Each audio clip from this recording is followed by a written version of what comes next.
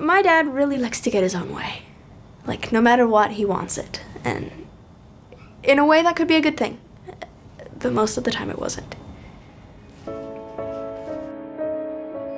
My dad and my stepmom, they loved each other, but they couldn't stand each other. That made my dad upset. He would go into deep depression. He would sleep in all day. He would barely eat. I remember my stepmom coming upstairs and waking me up at 2 a.m. and said, Dad needs to talk to you. He's sitting outside on a bench.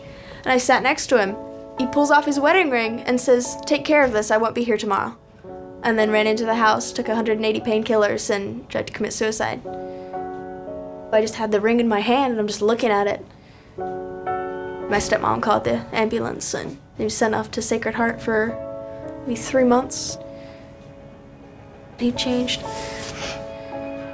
I guess I did something he didn't like. He started, he said, oh, I'm gonna discipline you. He was, throwing me around. He was pinning me on the floor, pushing me into doorways. My stepmother was there, and she was in the other room, and she just let it all happen. I was screaming, I was crying, trying to run away, hide. The next day, it didn't seem like it usually does for me at school, like kind of an escape. There were people staring at me, not talking to me. There's a mirror up on the wall. And I stood up in front of that mirror and I was shocked. I had rug burns on the side of my face, either side. I had bruises on my neck. I had a bruise on my arm. And that incident was the first. It was like a fire starter to a lot of things after that. About 6 months after moving to Roseburg, he ended up being more, starting to get back into that more physical abuse stuff. Puts his hand around my neck, pushes me to the ground, and says, don't you dare go. I started kicking and fighting back, pushed me against the wall and started yelling at me some more. And,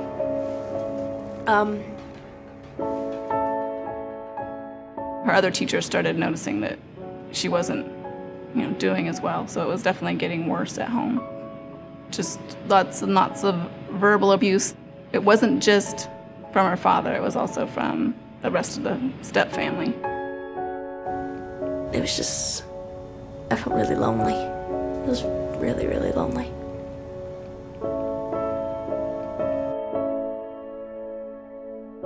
I talked to a social worker. She said, well, we can change this, we can make, your life can be better. We can see if we can put you in foster care.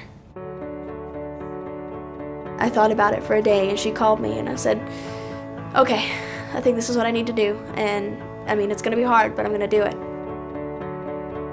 She decided that she was gonna be above all of that, and she has done an amazing job.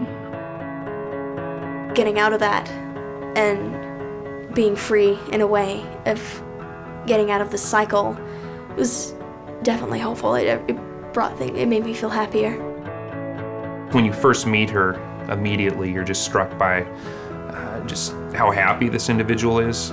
Throughout this entire ordeal, even when she was going through some of her rougher patches, she's always had that positive outlook. Life is good. There's bumps and rocky roads, but you get through them. If it doesn't kill you, it makes you stronger. Just her overwhelming positiveness, just to sort of persevere. She just is incredibly driven.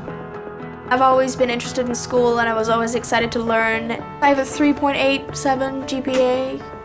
I do cross country in the fall, swim in the winter, and I run the hurdles and track in the spring.